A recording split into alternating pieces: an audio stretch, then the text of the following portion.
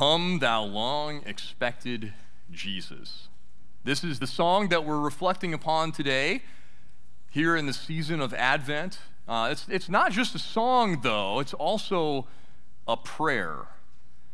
And it's a prayer that God's people have been sending up to him for many, many years. God's people long, long ago, and it's even a prayer that God's people today, like you and me, it's a prayer that we are praying as well. And it kind of, it defines who we are as we pray this prayer, come thou long expected Jesus, because we recognize that all is not right with the world. Is that breaking news, right? All is not right with the world. All is not right in me or in you, right? We feel our own sin and our brokenness, the guilt that we have. But we also know that all is not right just in the wider world. This brokenness of sin runs so deep throughout everything. We feel it afflicts us, it troubles us, and so feeling the what's wrong on the inside and what's wrong on the outside, what can we do but cry out to God with this prayer, come thou long expected Jesus, because we have realized that the hope is not within us, the hope comes from outside of us. We direct that to God, and we reflect upon what he has promised to do and how he has carried those things out, how he keeps his promises, he fulfills what he has promised.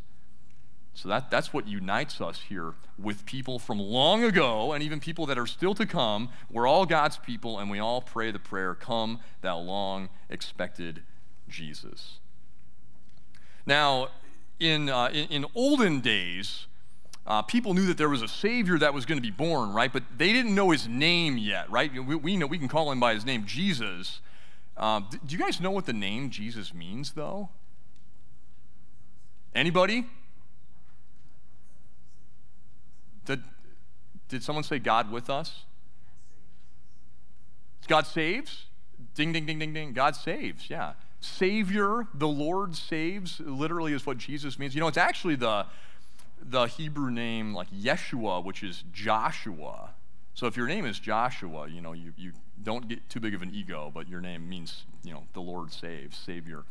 But we can cry out, come thou long expected Jesus, the Savior, God save us, when we say that, the same way that people have been doing this for a long, long time. And I think about it, I love this connection that we have to God's people from long ago, across time, across space, and I think about, like in our families, we'll say, in our families, even now, we talk about like our hopes and our dreams, and we talk about our problems and the things that are wrong and the things that we wish, I wish things were this way, and we do that in a lot of different spaces. I know maybe we do that around the dinner table, but I want you to imagine these families among God's people long ago, not that much different than us here today. I want you to imagine just right before bedtime, right? Maybe you have kids, or you remember when you had kids, and you're talking amongst yourself, maybe having family devotion time, and you're talking about big, deep things, and you're thinking about what God is doing and where God is present. And what did God say that he was going to do for us? You remember his words and his promises. So we're going to trace this throughout history of God's people and bring it all the way full circle to today and think about God's promises and how we keep on praying to him. Now, the very first family among God's people, Adam and Eve, right? They were living in perfection. They had not a care in the world, not a complaint to be found in the Garden of Eden for a little bit of time, right? It's kind of shocking how fast it falls off the rails. Chapter 3 of the Bible. And they fall into sin. And the brokenness of sin takes over everything. They're evicted from the Garden of Eden, and then God blesses them with 2 children, Cain and Abel. And the older one murders the younger one in a fit of jealous rage, and then the older one gets condemned to wander the earth. So poof, now they don't really have any children anymore, but God blesses them with more children. And I just imagine Adam and Eve clinging to the promises of God, and they're telling their little kids, they're reminding their kids, they're reminding themselves, right? And they're recounting the promises that God has made, like the one that he said right after they fell into sin, the thing that he said to Satan, but promising a Savior. He said, "He shall bruise your head, and you shall bruise his heel." And you better believe that before they went to sleep at night, they remembered these things. And they quoted this promise from God before they wrapped up with a prayer, "Come, thou long expected Jesus." God's family tree continued for a long, long time. Eventually we get to people like Abraham and Isaac and Jacob, and you know what? Things were still bad. There was still reason to pray.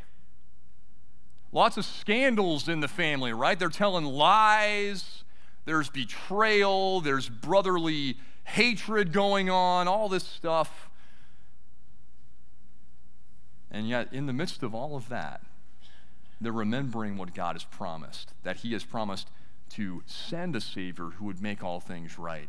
And I just imagine Abraham and Isaac and Jacob and their families, before they go to sleep at night, they're remembering the promise that God made to Abraham, how he said, "I will make of you a great nation, and I will bless you and make your name great so that you will be a blessing. And I will bless those who bless you, and him who dishonors you I will curse. And in you all the families of the earth shall be blessed." And they know that what that means, it's going to be that Savior to come from this family. It's not just going to bless us, it's going to bless everybody. It's going to make everything right.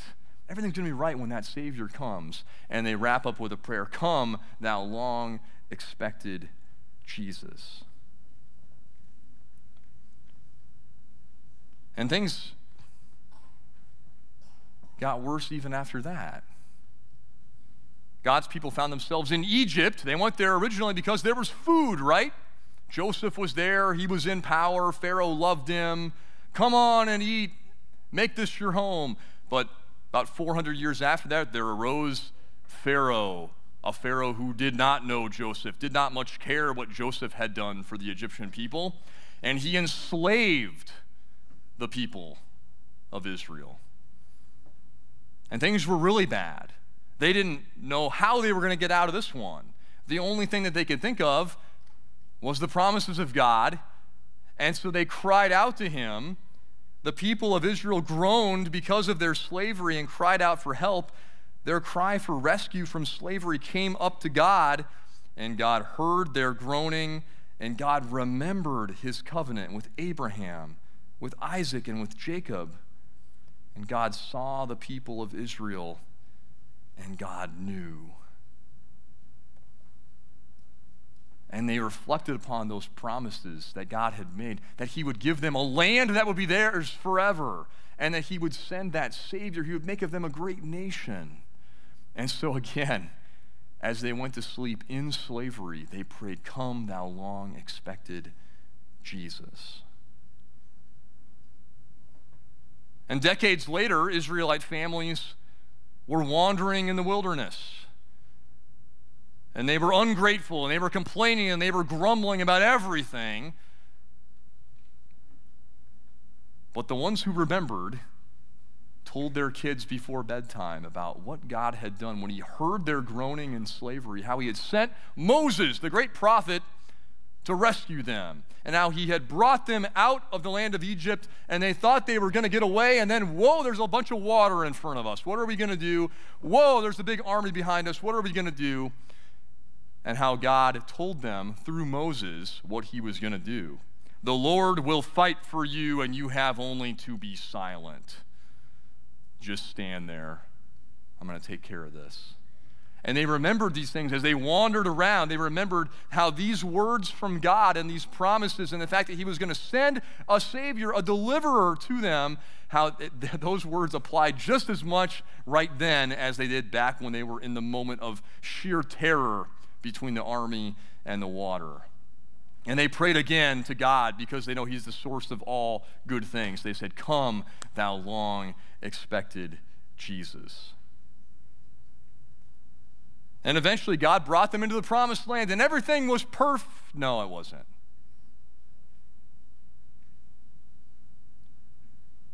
They still felt the brokenness of this world. They felt the brokenness of their own sin because they just couldn't stay faithful to God. They didn't want to listen to him. They felt entitled to all that they had. God was faithful to them, and they had a lot of trouble with it. And so God warned them, if you're not faithful in the land, you're going to be evicted again, just like you were from the garden. And so there was a lot of uneasiness, even as they were winning victory after victory, as Joshua was leading them. But they wondered, how is God going to set things right? And they remembered the words of the great Moses, how he told them right before he died, right when they were on the cusp of the promised land. They remembered the words that Moses said to them to point them again to the Savior. The Lord your God will raise up for you a prophet like me from among you, from your brothers. It is to him you shall listen. And they thought, wow, this guy's going to be better than the great Moses. And they focused on the coming of that great prophet, that Savior. And they prayed, come, thou long expected Jesus. And they gained a strong foothold in the land. They conquered it. They subdued it. They set up a kingdom. They had kings. And the kings were not all that they hoped they would be.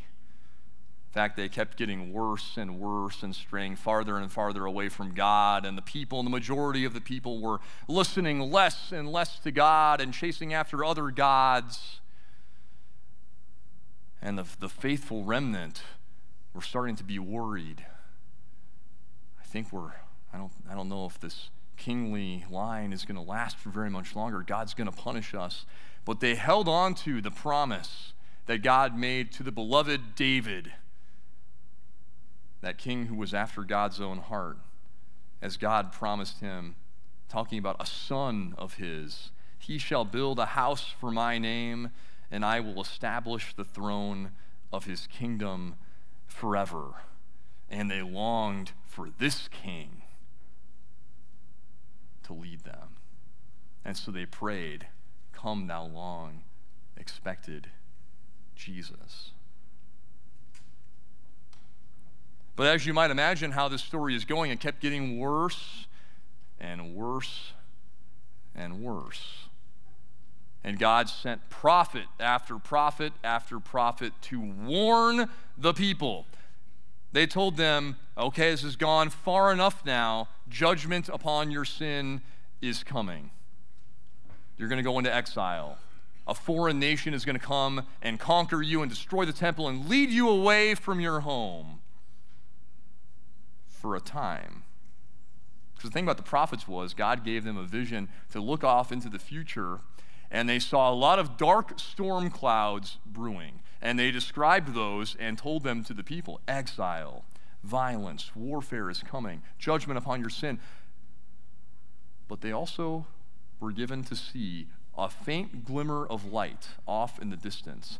And they told the people about these things too, because these glimmers of light were reminders of the promises of God in the big picture, that even though he would be angry for a time over sin, that he would restore them and that he would send hope in the form of a Savior. And so these families, as they were lying awake at night, as they were getting their kids to bed, they would be worried about all manner of things, but they latched on to especially some words from the prophet Isaiah, whom they had grown to love. Even though most of the stuff he said was tough to hear, he had a few rare occasional things of good news. And they remembered things like, comfort, comfort my people, says your God. Speak tenderly to Jerusalem and cry to her that her warfare is ended, that her iniquity is pardoned. And they rejoiced knowing that the judgment had an end to it. It had an end point. And that they would be forgiven for all of their sins. They would be restored one day. And parents would remind their children about the Savior, what the Savior would come to do, that he was pierced for our transgressions. He was crushed for our iniquities. Upon him was the chastisement that brought us peace, and with his wounds we are healed. And they clung in faith to the healing that Jesus, the Savior, would bring from their own guilt of their sin, and that how he would heal all the effects of sin. And they looked forward to that day. And they also thought, oh, there's going to be a day when there's going to be some good news preached to us. Because that Savior is going to come and say, the Spirit of the Lord is upon me, because the Lord has anointed me to bring good news to the poor. He has sent me to bind up the brokenhearted, to proclaim liberty to the captives, and the opening of the prison to those who are bound, to proclaim the year of the Lord's favor and the day of vengeance of our God, to comfort all who mourn. And as they huddled together in captivity, in exile, far away from their homeland, not even knowing if they would come back to that land that they loved in their lifetime, they clung to this word, that good news would be shared for them again. And they prayed, "Come, thou long expected Jesus." Now, you and I are in an interesting position as God's people here in the present day, because we know what happened when that long-expected Jesus actually came. We know that he was born, that he lived and suffered and died on the cross to take all the guilt of your sin and my sin, to pay the price for that, to redeem and restore his creation. We know that he rose again from the dead. We know that he is coming again. And now we are God's people living here between the first and the second coming of Jesus. And we are praying the same thing. We don't need any new material. We can pray the same prayer that God's people have been praying for centuries. Come, thou long expected Jesus, because we're waiting for him to come again. And on this side of the first coming of Jesus, we also have some new promises, some new words from God's people of the New Testament about what it's like to live waiting for Jesus to come again. Words like from the Apostle Paul. And we can remind ourselves of these words. We can share these words with our children and pass them on. As Paul says, "For we know that the whole creation has been groaning together in the pains of childbirth until now." And not only the creation, but we ourselves, who have the first fruits of the Spirit, groan inwardly as we wait eagerly for adoption as sons, the redemption of our bodies. For in this hope we were saved. There's a fellow Lutheran pastor that I follow on Twitter, and every single day he posts the same exact message. He says, "It's another day. Come, Lord Jesus." You guys ever thought that before? You ever just woken up and just groaned, sighed, kind of like Paul's talking about? I guess Jesus didn't come during the night. It's another day. Come, Lord Jesus. What a great prayer that is for God's people. To long with eager expectation for Jesus to come back. Because we know what he's coming back to do, right? He's going to set all things right once and for all. What a prayer that is. How right is he going to set them, you might ask? Well, we have a message from St. John about that. Second to last chapter in the Bible, another promise that we can remind ourselves, we can say it again and again in our homes. "Behold, the dwelling place of God is with man. He will dwell with them, and they will be his people, and God himself will be with them as their God. He will wipe away every tear from their eyes, and death shall be no more, neither shall there be mourning, nor crying, nor pain anymore, for the former things have passed away." What a beautiful hope that is. This is what we're longing for as the Advent people of God. This is what we're praying for. Now here, as we're wrapping up, I'm going to invite our praise team to come back up here right now, because we're going to sing this song again, Come Thou Long Expected Jesus. This is something that we as God's people can be praying fervently every day of our lives. This is what God's people say to him, because we know his promises, we know they are sure, and so we pray, Come, thou long expected Jesus. Let's stand and let's sing that. Let's pray that together as God's people in the here and now.